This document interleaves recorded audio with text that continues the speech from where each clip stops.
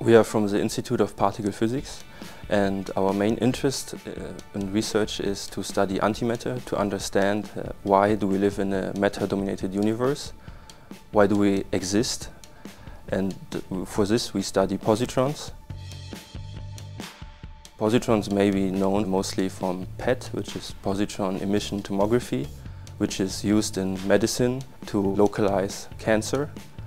Also, positrons have unique sensibility in characterization of materials, but they are not applied in big scale because positron beams, which are necessary for the studies, have to have very high radioactive sources.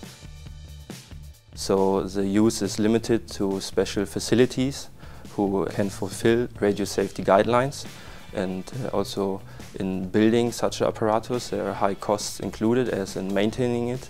Also it is not easy to run such a setup.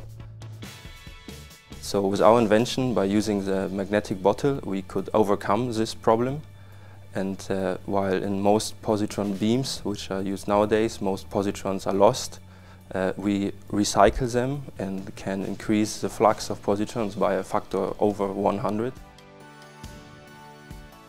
So our dream would be to build a tabletop device we can offer to the scientific community to help scientists in chemistry, material science, pharmacy, physics and also medicine to study their materials with an additional characterization method to help them to push their progress in developing novel materials to the next level.